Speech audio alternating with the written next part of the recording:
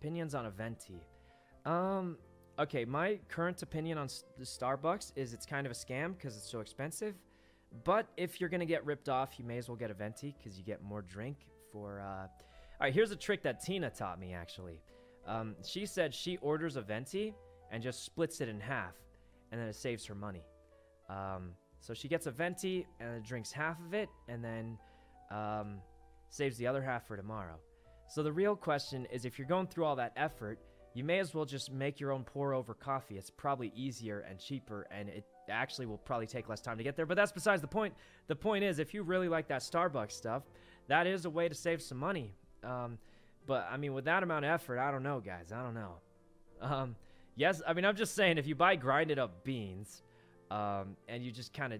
It takes 2 seconds. It's super easy to clean. You just throw away the little... I don't know what you call it. The coffee diaper. What do you call it? Coffee filter. I don't know why I call it a diaper. Anyway, you just throw away the little coffee filter, and then you just rinse off the thing, and that's it. It takes like 10 seconds.